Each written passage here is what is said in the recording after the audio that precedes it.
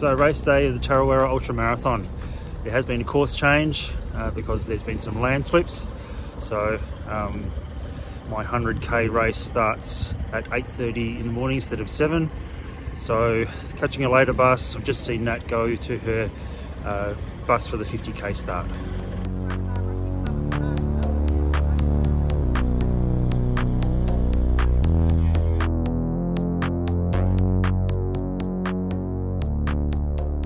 Pre-race thoughts. A lot of what we're thinking about before the race is things that can go wrong and what problems we're going to have that need to be solved. Cover all those things. A bit of stretching yesterday, a bit of just all the preparation with the various Vaseline, sunscreen, things like that, as well as planning the schedule for the course. Now with the course changes, the aid stations are actually a bit closer most of the way. There is one part a bit later on in the race where it's 13 k's where it might be a bit difficult for me to survive just with one soft last, but I am going with just the belt. They have changed the mandatory gear. It's going to be a mild day. It's not going to be particularly cold at all throughout the day. Minimal gear required, no mandatory gear if you pass the first 45 k's in less than 5.5 hours. My race schedule should put me on track to do that in around about 4 hours. If I do more than 4.5 hours, then I'm probably having some trouble, and then I will probably need to grab my head torch because I'll be probably walking it in.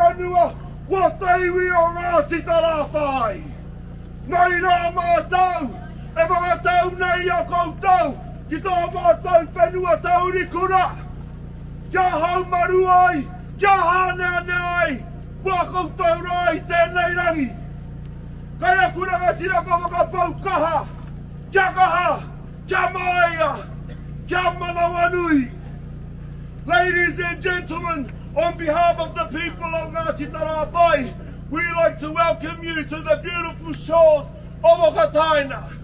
We are here to ensure that you are welcomed appropriately onto the whenua on this land, and to also ensure that your ancestors and your loved ones travel with you throughout your journey today. So from our people to you all, kia kaha, be strong, tēnā koutou. It is appropriate we begin with the karakia.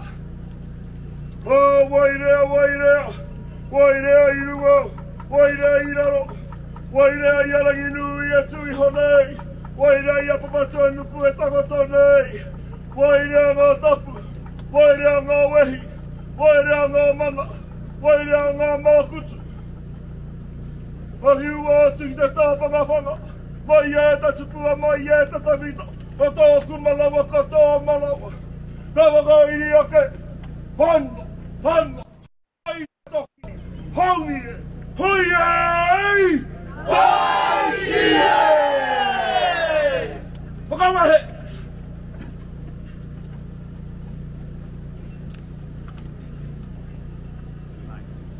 4.5 minutes till you begin your journey.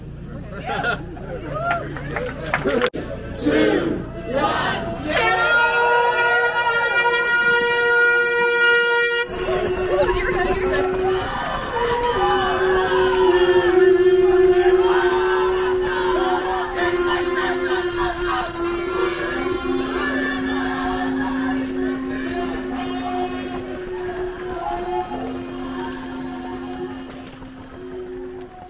As far as competition goes, in the 102k there's about 1,000 people entered, and it is a golden ticket race, so the top two, male and female, get an automatic entry into the Western States 100 race, which is otherwise a lottery only entry event. So there will be some quite quick people at the pointy end going for those golden tickets. So yeah, there'll be a few unbeatable people, I would say, unless I have a very good day. But I'm not quite at top fitness, so I'm not going to try to run with the quicker people at the front. You know, if I was properly marathon fit, then maybe, but not today. Not quite at my full marathon fitness.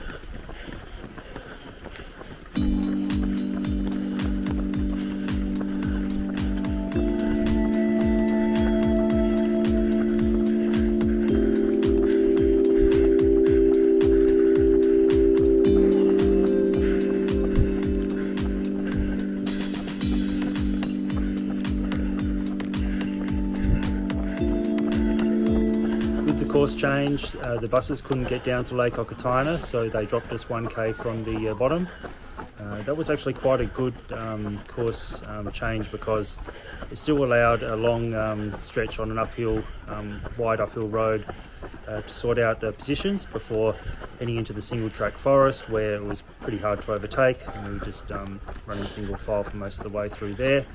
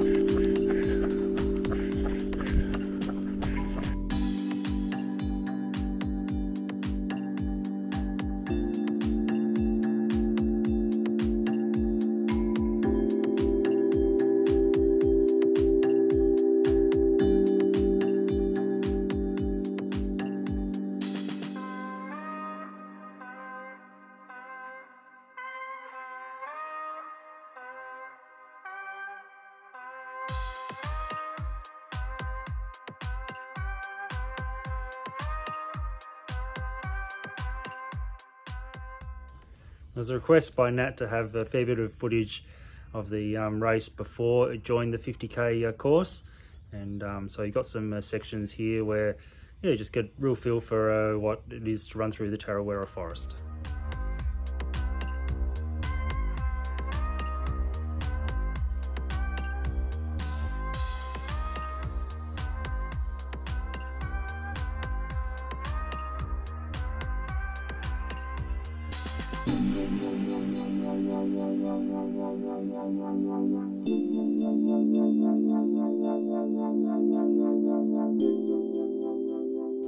What Nat and I both found with the Tarawera single track was it's a lot less technical than what we've been training on, so a lot easier running, very flowing. The only thing with being single track was just a bit difficult to overtake, but apart from that it was a very much continuous running event.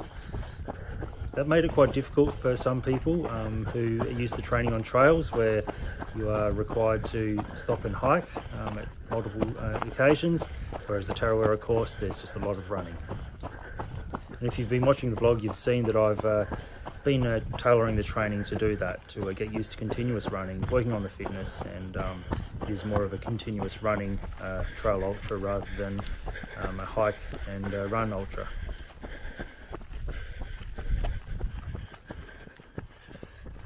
Okay, so 1 hour check-in, done nearly 11 k's.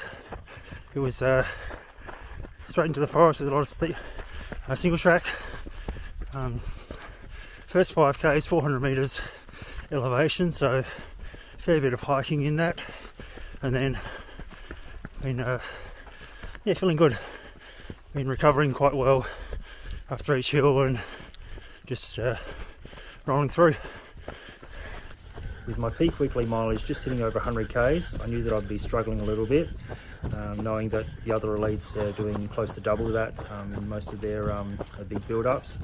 However, I was feeling pretty comfortable at this stage.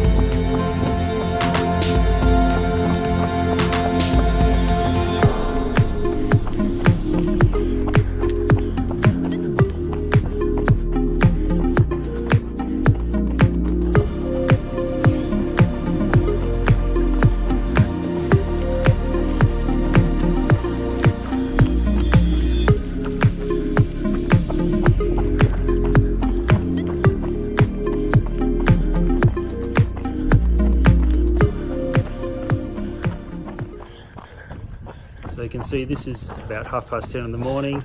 There's Lake Oriaka at the left. On the Strava flybys, Nat is at the bottom of the screen doing a 50k, and I'm at the top of the screen there, and our courses are going to meet in the middle.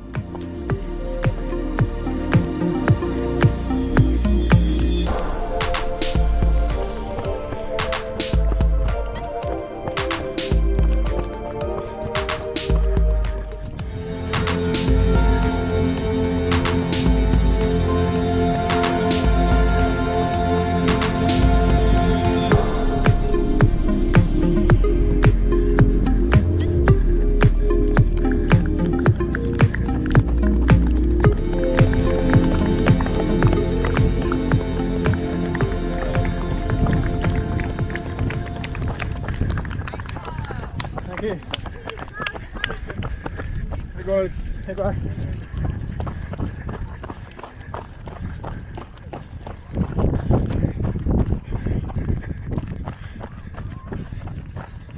Okay, 2 hour check-in. I've just done a very technical route section, so lots of tree routes. Got into a steady pace, just cruising along now. Starting to get a little bit harder, obviously. A bit over, I think I'm 20. Whoops, that was not what I meant to do. 23 k's in, and yeah, so going okay. So some people are dropping back, some people going forward. I'm just cruising along, enjoying it.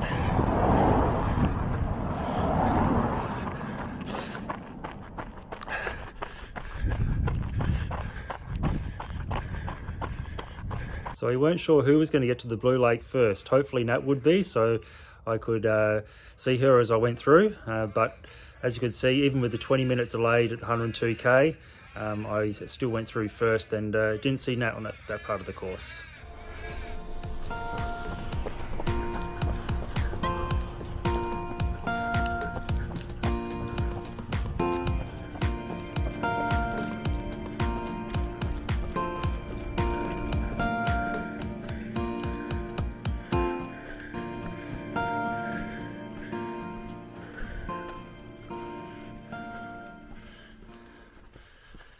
Okay, so 3-hour check-in, nearly 34 k's, starting to suffer a bit, struggle. I'm feeling like it's a very aerobic run, so aerobically pretty tired, but haven't been too bad. When I've had a gel, just in between the gels I start to go a bit low. Passing a lot of the 50k runners. We did start nearly 2 hours after them, and they've got probably 15 k's to go at this point, or less. Yeah, it's nice in the shade. Do notice it quite sunny. Have had some forefoot pain again when it's not forest. Beautiful and soft underfoot. In the forest my foot likes that. But anyway, 3 hours in, a third the distance done. So you can see here I've got my first bit of technical issue with the camera. You do press it 3 times to turn the camera from backwards facing to forwards facing, and must have pressed it 6 times, so it went forward facing and then turned backwards again. A few k's after this clip I actually fell over descending into redwoods. There was a lot of stairs, and it wasn't on the stairs that I fell over, but there was a fist size stump that I kicked and then fell down as quite a steep downhill. It was quite a soft landing though, being soft dark soil.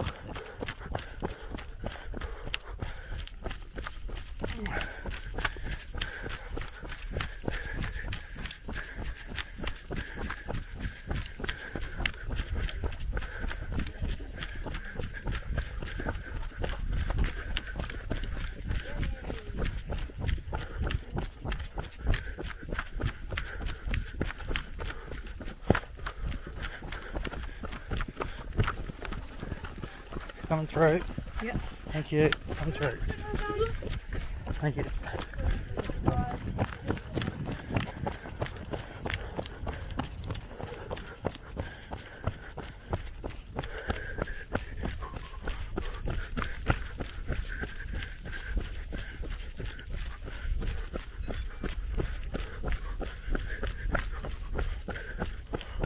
I did get that soil and everything though. Got black hands and black on my handheld bottle, as well as soil in my camera. So there's actually very limited footage for the rest of the vlog, but I will keep vlogging and let you know how I went with the event.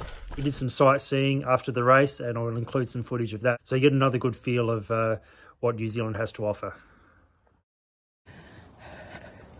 Hi guys, I'm here in New Zealand. I'm 41 k's into the Ultramarathon, so yeah, on the home stretch now. As you can see, it's like beautiful forest at the moment that I'm in, and just a quick update because I've got a goal and I'm going to keep going, so I'll check in when I finish. So you can see on the Strava flyby during that video, Nat would have been 41 k's around about the bottom of the screen there, and at the time I would have been at the finish line, and we were wondering why we didn't see each other. But you can see as we came back, I ran through and was very close, but just missed her as she was running through to finish her 50k, and I was about to head out and do another loop. You might have seen in week 47 of my Journey to Tarawera vlog, Nat ran the Yarrabella 56k Ultra here in Adelaide, and she actually ran Tarawera 50k 1 hour faster. Hi guys, checking in. So I've finished. I'm back at my accommodation now, and you can see the lake behind us, but I smashed my goal of getting under 7 hours, so I'm super stoked. It was a PB for me for a trail ultra, and the course was amazing, and I recommend getting over here and doing it if you want to do an amazing overseas ultra. So although I fell over and took a little bit of skin off both knees, I wasn't too affected by the fall. Just had to spend a bit longer at Redwood's aid station to get all cleaned up with some water. I still got to the aid station at the finish line in 3 hours 58, So right on track with my 4 hour prediction. And when I got there, my drop bag wasn't there. So I spent most of the time at the aid station just staggering around looking for the drop bag, and I didn't really refuel that well. They'd had all my gels for the rest of the race. It had been sent out to the Lake Aid station at 86k. So yeah, no gels for me. There was another person in the top 20 as well who had the same problem. His drop bag had been sent to the wrong aid station. So yeah, it was quite unfortunate. It was lucky it wasn't one of the leading women, because we were going through it around about the same time as them, and it would have stuffed up their race. But yeah, still not good. If I had required my mandatory gear, it wouldn't have been there. These kind of things do happen in races. We saw in the Heisen 105 in week 51 of the vlog, where there was an error with the course not being marked properly, and that affected a lot of the front runners. So after a 5-minute aid station stop, I headed out, and it was quite hot, being mid-afternoon, and the wheels started to fall off a bit at around 50k. So I had been really struggling with the aerobic effort. I had to slow right down, being quite warm, and also the fact that I hadn't properly fueled at the aid station. I hadn't sat down, walked for a couple of k's, thinking that I'd be walking the rest of the way in, but I did stop at the next aid station and had a proper refuel. I got about 600 mils of Coke into me, the black fuel to try to get me going, as well as some chips and a watermelon. And then once I got out of the aid station, a very slow stop again, I slowly started to get running again at a slow shuffle. The volunteers at all the aid stations are really good, and also had a person who was crewing, one of the leading females, and he had a good chat to me and said that, yeah, the bit coming up, there was some shade, and because I told him that I was cooked. And yeah, I did feel a lot better when I got my body temperature down, walking in the shade. So yeah, started to get more running in, and slowly improve from there.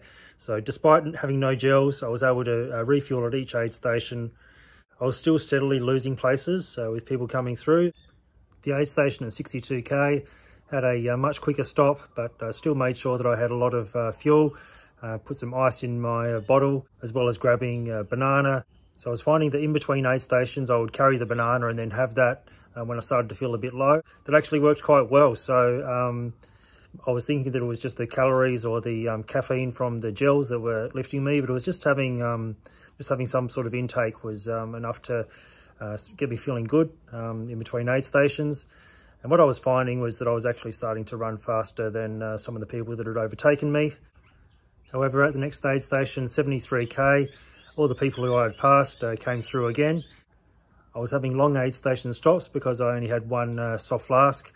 In my drop bag, I had the vest where I was carrying 2 bottles. My aid stations were a lot slower for the sections that I needed more fluid and needed to refuel. But that was okay because I was fresh enough and able to run quite well in between the aid stations. I was running quite well, running on the uphills as well as the downs. As I mentioned earlier, there was that bigger distance between the 2 aid stations, between 73 and 86k, being the 13ks. My forefoot pain had been coming and going, so I'd go from running to walking, and it would flare up for a little bit as I changed from running to walking, or if I ran for extended periods of time. And that a 13k stretch was a bit too long for me to be running continuously on it. And I found that at about 84, 85k, I'd been running on a steady uphill, so I ran the uphill really well, passed a few people, but then on the down I had to actually stop to a walk. Even though it was a really gentle runnable downhill, I had to stop to walk because yeah, my pain was just sort of 8 or 9 out of 10. It was a really high foot pain. I just had to stop the pounding on the foot. So yeah, just walked it out until the pain went down, and then went back to running again. So I did have a few more challenges than some people out there, with my drop bag being misplaced and a bit of foot pain to deal with. I still had the outside hope of running the whole course in 10 hours. I'd gone through the 53k in 5 hours 7, so quite a big blowout for that 8k section, more than an hour.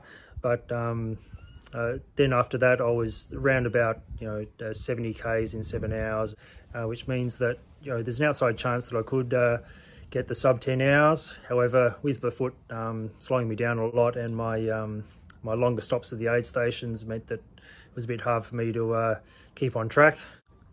So I was enjoying myself out there. One of the main reasons why I go to an event like this is there's plenty of people to chase, plenty of competition, and yeah, I was getting a fair bit of that. Incredibly quick times in a very competitive field.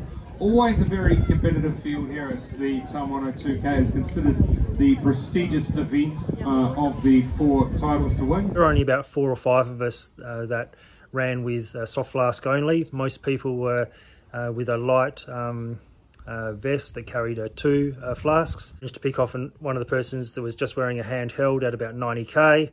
And then I also had some competition at the Redwoods aid station. I just sat down with some water and I was grabbing some chips, and then saw 2 females go through, and so I headed out and I had my chips on the run as I was going in the last 6k's, and then a 3rd female passed me. So it was quite a close finish between the 3 females there. They were racing for 8th place.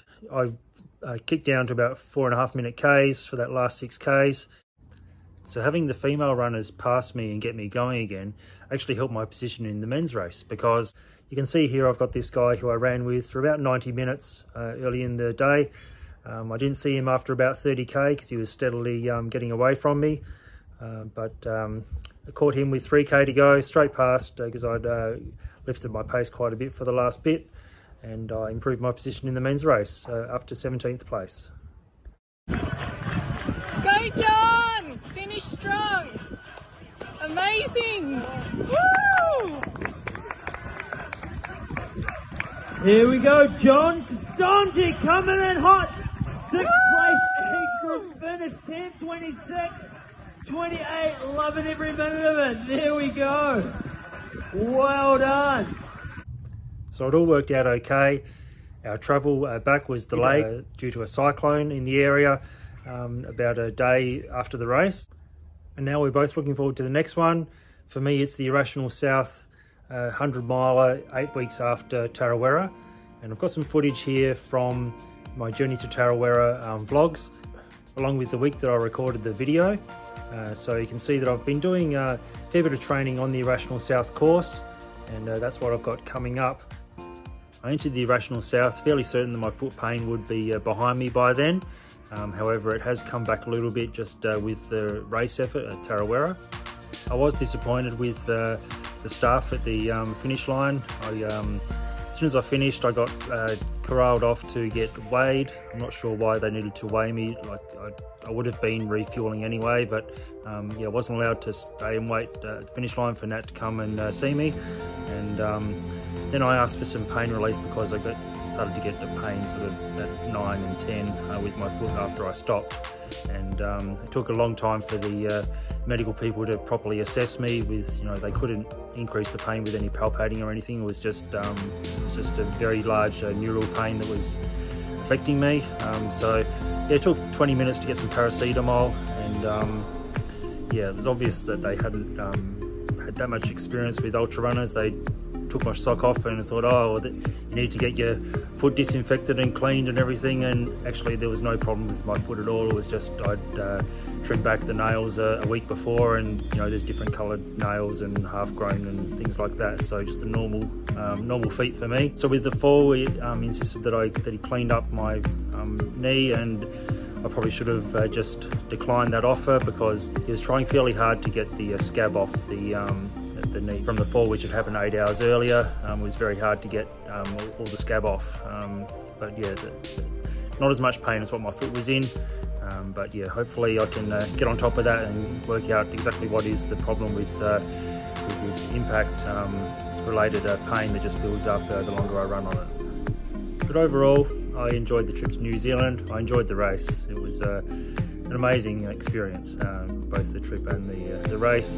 and of course the journey to Tarawera. I've done this weekly vlog series for over a year now, and yeah, it's been quite a burden on my time to do editing of videos on Sunday afternoons instead of having a sleep and things like that. So I will be going back to just creating vlogs or footage for important runs, whether that be a race or a great place to train. But yeah, this weekly series comes to an end as at the end of this video. Thanks very much for watching. I appreciate all your support. and I hope you got something out of the series that can help you on your running journey as well.